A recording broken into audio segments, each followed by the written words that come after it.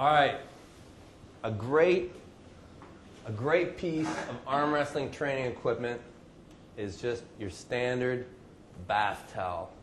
Okay, so standard bath towel, and maybe go a tiny bit smaller, is probably the perfect towel for you. Okay, how do you use a towel for rising?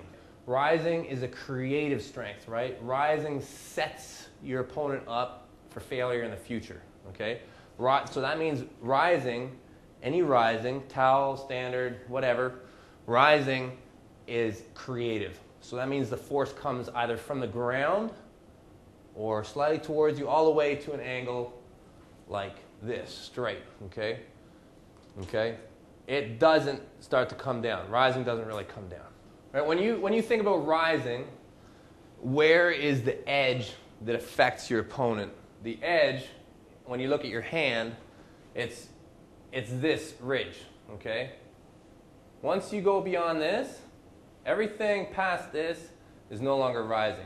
You can rise with your palm, okay, in a defensive position, but it should not be confused with the cupping aspect, okay? Rising strength, okay, is typically this ridge or the ridge anywhere where it's at the very edge, okay? When you think this is the main ridge, this is the main ridge for rising. That's what the towel works so well. Okay, one of the things in rising is, you think about chains, right? Everything is always working together when you train, right? So what is the chain that's going on here? We're gonna work off the chain with the towel, but okay, basically you're gonna work the muscle that makes this go up, bicep, possibly shoulder. It's going to travel through the back. But this generally, I mean, you don't need to focus on this too much. These muscles are going to be way too big to overpower all this anyways. So what Eric's going to do is going to show a couple different lifts with the towel, okay? First, we're going to do movement. So we're going to do movement without the shoulder and without even the bicep, okay? Just on this angle. So he can put his forearm flat on the table and rise up, just like that. And what he really wants is he wants to have the weight between his knuckle and beyond. This is the leading ridge right there. Just changing this angle. It's a very, very difficult strength to acquire.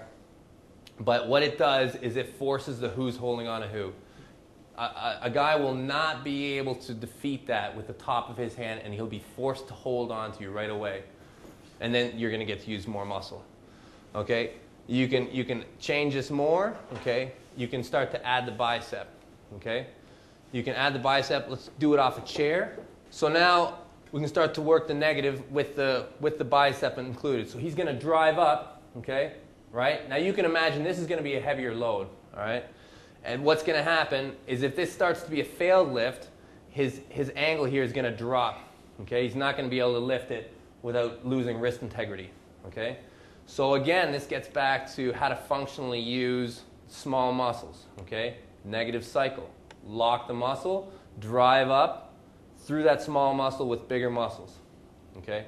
That's how you're going to get the most out of your riser, okay? Just like that. Now, he can do it with his shoulder out, okay? So he's using that chain so that he could reset easier on a pad, or he can lock his elbow inside his body, replicating he's got his elbow on a pad, and he's locked in. This strength, the towel strength, is good anywhere rising, right? You can turn your hand over, you know, anything you can think of. It's all rising when you're coming off the floor with the towel. But really, the most technical part of the whole rising game is the farther out you extend the force, right? You need to be strong all the way out to this ridge, okay, when you're rising. And towel is really good for that because you can twist it and put the pressure in the perfect spot, right? Because if you're facing another guy who's rising with you, okay, he's not just going to attack, you know, here on your hand. He's going to try and get that same spot that you're attacking. So it's very important to be able to extend that pressure outwards. That's it. So that force is traveling from his body all the way through, right out to his fingertips, coming upwards. So I've seen sometimes when guys are battling at the beginning of a match, their arms, their hands kind of start to separate? Yes. Is that because they're both trying to rise against each other? Very It seems often, like they're yeah. both they're trying That's to right. attack the outer. That's right. Yeah, they're both. And what's happening there is we're going to get into this part a little bit later, but they're both trying to do a move what's called a top roll, and they're overextending their top roll. Okay, and they're both doing the same thing. Okay. Okay, go into that position, guys. You'll see very often, okay, guys are up high. Both guys are fighting up high, and then okay, and go into. Is that what you're talking about? Yeah, because it looks like they're all kind of rolling out the finger. Yeah, like kind of roll a bit, like roll like. There you go. Yeah, there you go. Okay. See what's going on there is they both want to play this outside game. Okay, arm wrestling is inside and outside. Okay. Inside is attacking the arm, outside is attacking the hand. And they're just prematurely launching on a hand attack. Okay? More rising strength. If one guy has got significantly more of this, what's going to happen is the guy is going to spin out underneath his fingers. No, still do your top roll, okay, but just go underneath his fingers, like ball up, there you go. See, Eric has more rising strength. So typically a good referee is going to call him for an underhand slip, or he's going to be able to transition into other moves much better. So basically, the towel is it has this 3 basic moves that it's a different kind, but very similar to using the preacher curl. One of the things that the towel gives you that the preacher curl doesn't. Come on back on the table, guys. Okay, if you can really lock your rising in, okay. Now, like I say, rising is all the way through the knuckle and up high. Okay, but rising strength is not fully intertwined with holding on to somebody. Okay? Like if you can properly rise on somebody and secure your rise, okay? Secure your rise against them, okay? That means this guy has to hold on. That's what rising is all about, is making the other guy hold on to you. Okay? Once he's secured that, you can see he can open his hand.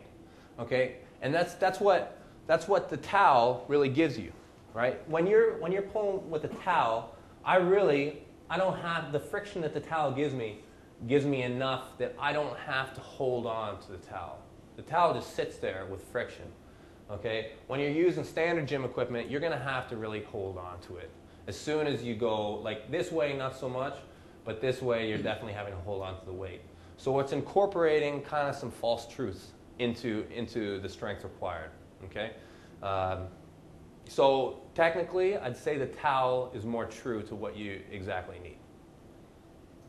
Yeah, I found when I was lifting the towel, it was more Yeah. on the top of your hand. Right. Opposed to having Exactly. And that's why, like with standard gym equipment, you're really going to be able to train your bicep really great. You're going to be able to nail it. You're not going to nail your bicep with a towel. The only way you're going to nail the bicep with a towel is if you're holding the towel like through a loop, like tied together, you know, kind of like this, where it's not really pulling you one way. With the standard dumbbell, you got more balance given to you. The towel already is getting so imbalanced that it's going to push the strength requirements further up your arm. So it's a more technical strength.